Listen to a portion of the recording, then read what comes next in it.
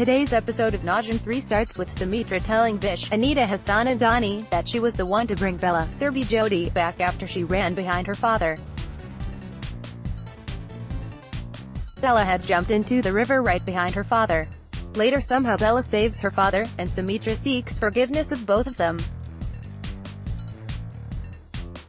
She says that Mahir, Purvi Puri, never intended to deceive Bela and his intention was to protect her honor. Sumitra later asks Vish where she was when she brought Bela back home. She tells Vish about how she convinced Andy and got Bela back to the mandap. The wedding takes place, and Vish threatens to destroy Sumitra and also the family. Sumitra is amazed at the change in tone of Vish's and is grateful she did not get her son married to her. Bela and Mahir along with Sahani and Pratham do the Griha Pravesh. Sumitra happily welcomes Mahir and Bela home as Pulomi drags Sahani and Pratham in. Bela notices Vish in the crowd and sees her eyes.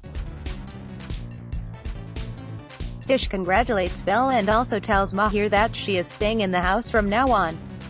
Andy is adamant that Vish will stay on here. Andy announces a grand party.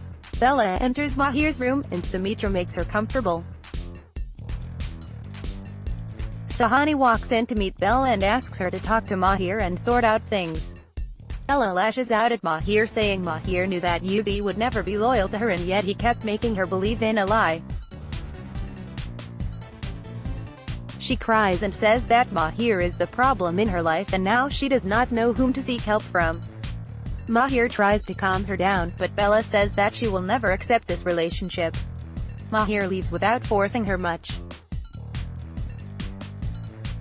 Pulomi is at her antics again as she throws red color around.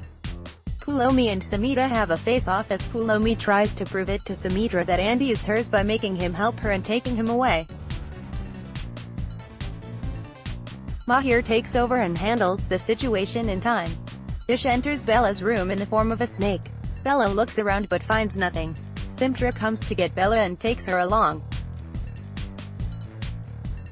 Vish comes back to human form and thinks that soon Bela will take leave. Kuhu and Pulomi fight for the mic and later Pulomi announces a dance performance. Vish too walks down the stairs. Rehaan watches Vish and praises her beauty. Pratham and Sahani perform as Mahir and Bela are still awkward around each other. Mahir later takes Bela to the stage and as they dance Mahir tires to talk to Bela and tells her that they can start with knowing each other. Bela refuses to do that, and says that she does not wish to change the fact that they are strangers for each other. Vish is furious as she watches Bela and Mahir together. Bela notices change in Vish's skin and eyes as Vish furiously watches them. Rehaan tries to flirt with Vish, but she twists his arm. Later Rehaan gets a call from Mount Hospital where Karen is admitted.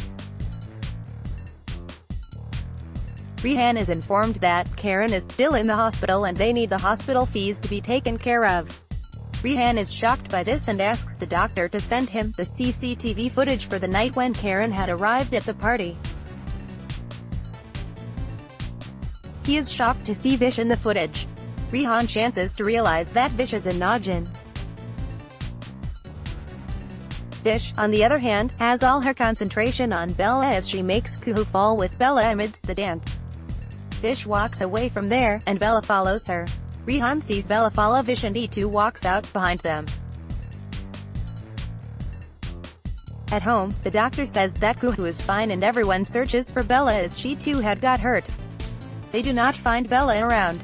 Later Rehaan reaches the Haveli and finds Bela with Vish. Vish attacks Bela and Rehaan. She hangs Bela to the wall, and Rehaan calls Mahir to ask him to get the family to the Haveli at the earliest. Vish takes the form of Naagin, and she stabs Bela on her throat as Rehaan looks on.